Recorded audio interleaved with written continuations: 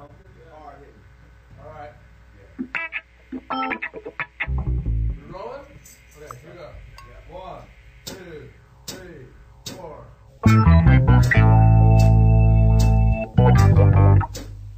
I can change the world. Yeah, so I co-founded a group called the Progressive Change Campaign Committee, and what we try and do is we try and organize people over the internet who care about progressive politics and moving the country in a more progressive direction to kind of come together, join our email list, join our campaigns, and help get progressive candidates elected all across the country.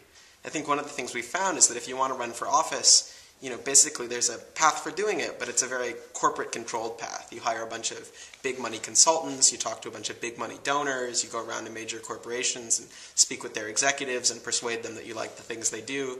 And the result is that most of the people in Congress, are very business-friendly, very corporate-funded candidates. And what we want to do is build a pipeline to get more progressive and more activist, more individual people to elected to Congress so they can start making real social change.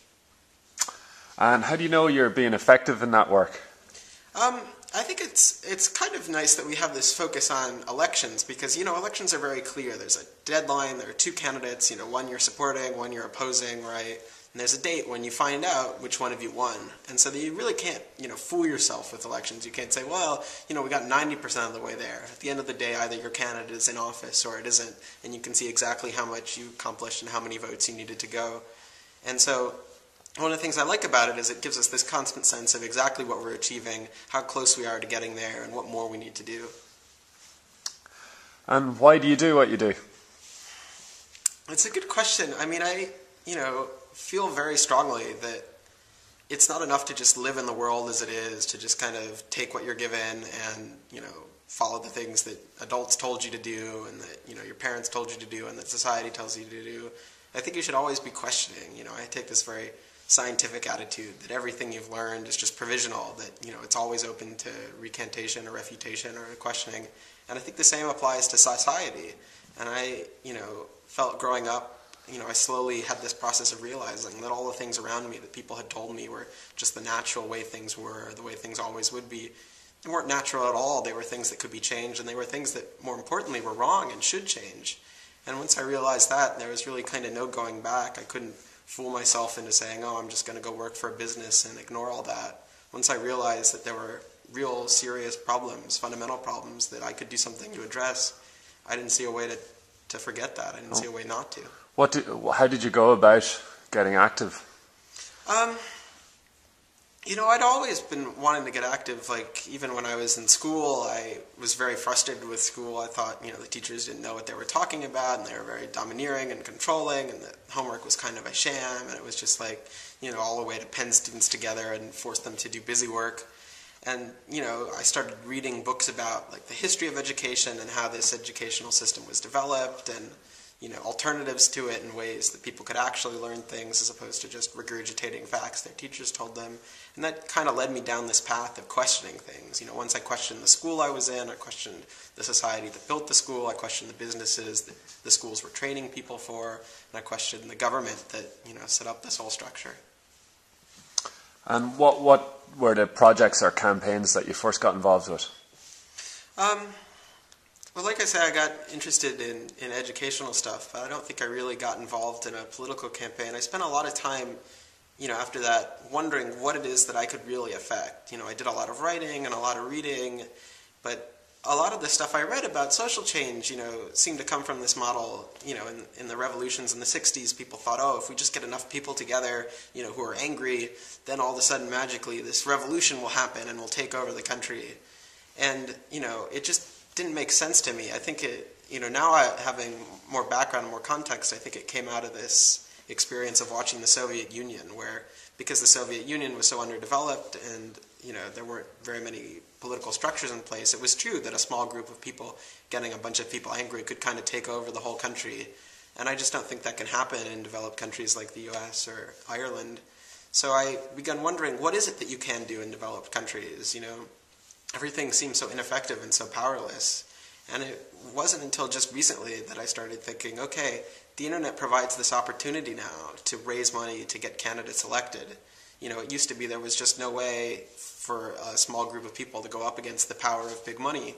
But one of the things we've seen at PCCC is that, there's just a couple of us who work there. And in the past year, using nothing but basically computers and, our own apartments, we've gotten 300,000 people to join our list and raised $1.25 million. I mean, that's just, 3 people were able to make a huge difference like that. And that, I think, means the internet really provides this chance where we can start taking on big corporations. And over the last few years, or as you developed your interest in social activism, have there been any people or ideas or resources or organizations that have really inspired you? Any particular good big thinkers? I mean, the thing that, really got me thinking along these lines was right before I went to college, I read 2 books. I read a book, Moral Mazes by Robert Jackal, which is a study of how corporations work. And it's actually a fascinating book. This sociologist, he kind of picks a corporation at random and just goes and studies the middle managers, not the people who do any of the grunt work and not the big decision makers, just the people whose job is to make sure that things day to day get done. And he shows how, even though they're all perfectly reasonable people, perfectly nice people, you'd be happy to meet any of them, all the things that they were accomplishing were just incredibly evil, right? So you have, these people, just this average corporation, right? They're making decisions to blow out the workers in their factories' eardrums, to poison the lakes and the lagoons nearby, to make these products that were filled with toxic chemicals that poison their customers. Not because any of them were bad people that wanted to kill their workers and their neighborhood and their customers, but just because that was the logic of the situation they were in.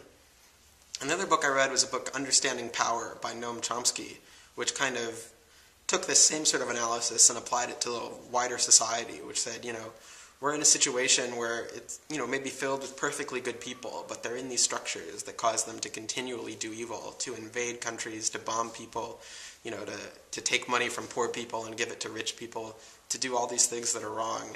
And, those books really opened my eyes about just how bad the society we were living in is. And is there any key message that you give to anybody watching this interview or listening in? Any key point you would like to encourage people to keep in mind when they're thinking about the issues that affect them, or what the issues that they might want to take action on?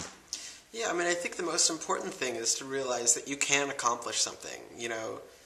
I know sometimes you just feel powerless, that you're one small person in this world of big corporations and big evil people and big media companies and so on. There's just nothing you can do. But the fact is, a lot of the reason it seems like that is because people feel powerless. People are afraid to do anything. For a long time I watched the news and all I saw was this corporate propaganda and this kind of anti-activism attacks, and I thought, the news media was just inevitably biased against us, that there was just no hope, that the only solution was to create alternative news streams. Now, at the P-Trip, I found it's not that the news media is inevitably biased against us. It's that, reporters like all of us are just kind of lazy. They report the stories that people give them, and there are huge companies that are willing to write up stories for them and hand them to them on a silver platter, so all they have to do is type them up. Of course they're going to do that. And it turned out when we did the same thing, when we started writing press releases and we started going to reporters and pitching them stories, they were just as happy to write about us as they were about Coca-Cola. And so, because I had believed so long that change was impossible, it precluded me from taking any actions that could have caused that change. And so I think the first step for everyone out there is just to believe that you can accomplish something, because once you believe that, you're half the way to actually doing something.